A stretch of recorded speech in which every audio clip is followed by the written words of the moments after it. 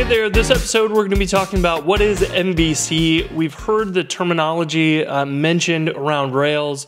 Rails uses MVC. What does that mean? Well, I'm going to explain it to you, and it's a lot more straightforward than you probably think. MVC stands for Model View Controller, and let's write those out. Model View Controller. And this is basically an organization pattern for your code in your web application. So when you're deciding where does this code go, we have these three primary buckets that we can use to define where the code goes.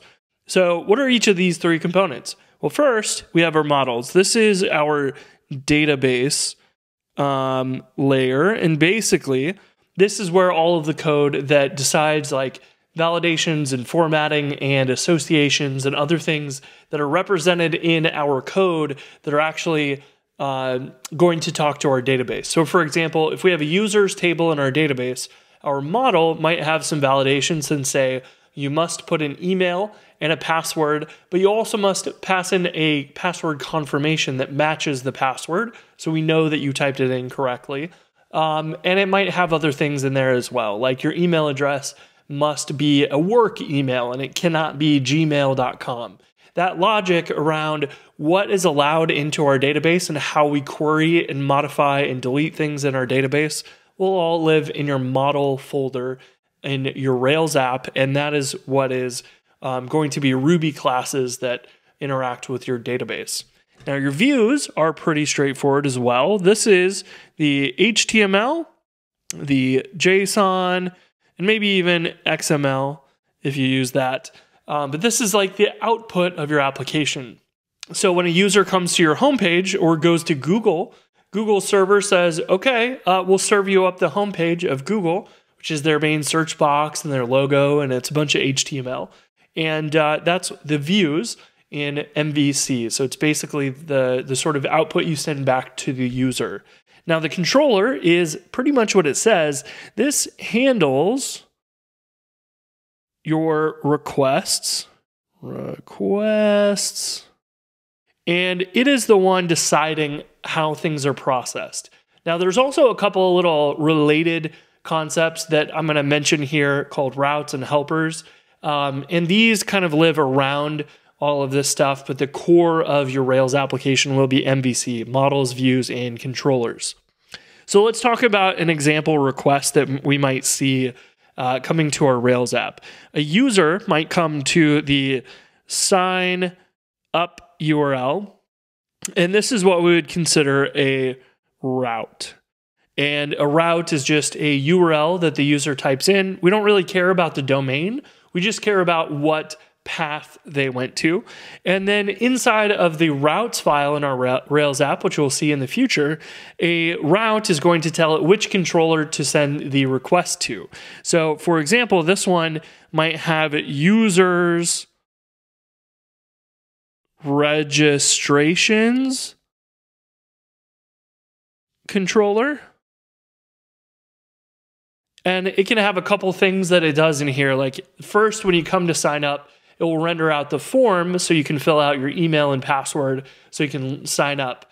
And this user's registrations controller is then going to basically talk to the database and say, hey, we need a new user. What fields are available? And so this is going to make a quick request to our user model. And then it's going to give that back to the user's registrations controller. And then it's also then going to say, okay, we have a new user. Let's render the HTML for the form. And this is going to go to the form HTML view and render that out for the user. And then they'll fill out the form and you will have basically another request that does almost the same thing, except it's processing the data that the user sends us. So this first one will be a get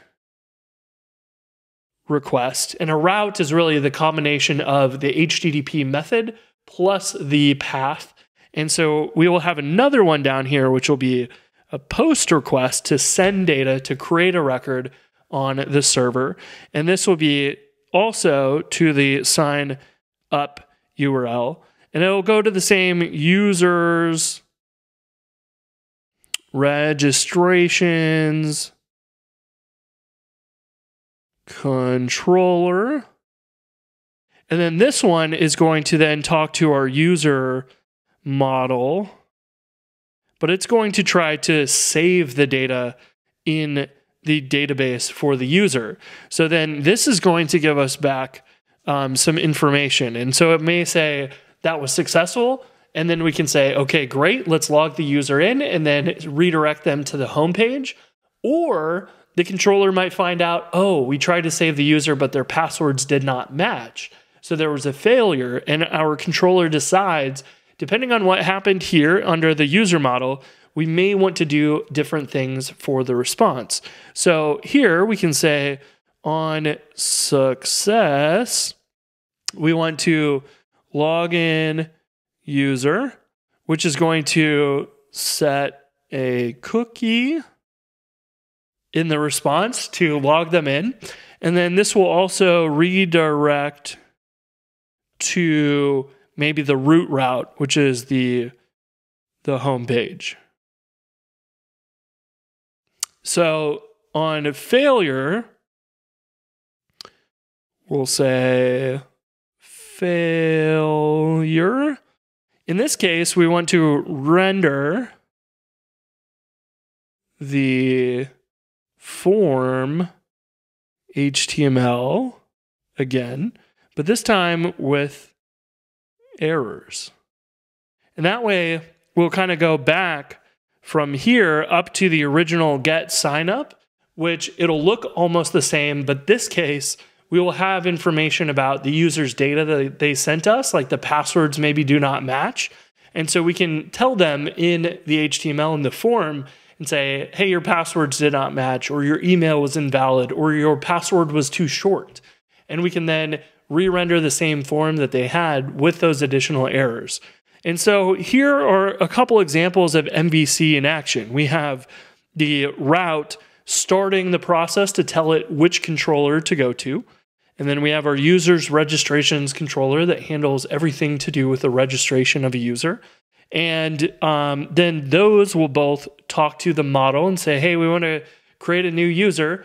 One in the initial form, we'll just make a new user in memory and then give that to the HTML view in order to render out the form and say, here's all the fields we need to fill out.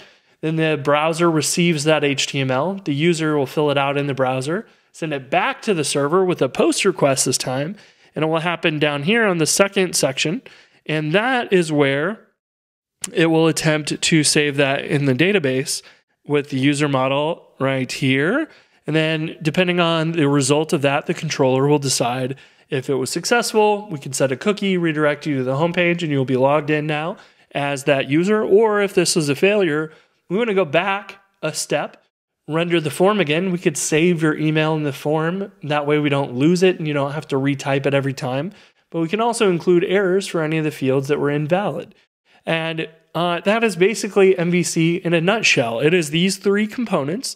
They help you decide where your code goes. So if I asked you to say, we want to require passwords that are 12 characters or more, anything less than that would be invalid. And I ask you, where would you put that code? Would you put it in your model, your view, or your controller?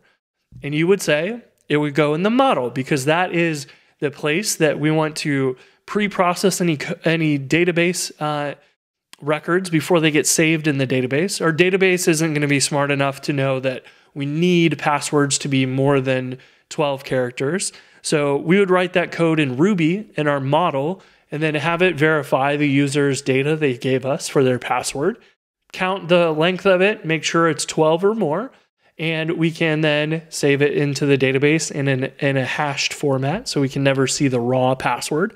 And that logic will happen inside of our database model. Then, if I was to ask you about something for displaying a user's profile on the page in HTML, we want to include their avatar and their image and stuff. That would go in your views because that is where we define our HTML that you get to see in the browser. And then if I asked you to basically take an area of your application and make it admin only, what we could do is we could put that code in the controller so that we could, before we process any of that request, we could verify that the user's logged in and they are an admin. And if they're not, redirect them to the home page with an error. So our controller handles those requests and decides, how are we going to process this? And that is the main three components of handling requests in web applications. And that's why Model View Controller kind of represents those main three concerns that you have as a developer. And this is how Rails is organized. You will see in your Rails app that you have an app models, app views, and app controllers folder. And that's where you define all of that code. And Rails has that already set up for you, so you know exactly what files and what patterns to follow to write your code. And it will save you a whole lot of time deciding where should this code live, and you will be less likely to create a mess for yourself in the future because you have these buckets to jump to right away. Now, of course, complicated applications may need to add other concepts around this, but this is the foundations of Rails and it helps you really get started to go build things quickly. So that is it for MVC. I hope you understand it, but if you don't, we're going to go build a bunch of Rails applications. So this stuff will really sink in because you get to actually use these concepts in your Rails apps. So that is it for this episode. I hope you enjoyed it. If you have questions, let us know in the comments below and we can do a follow-up video on that. But until then, we'll talk to you in the next lesson. Peace.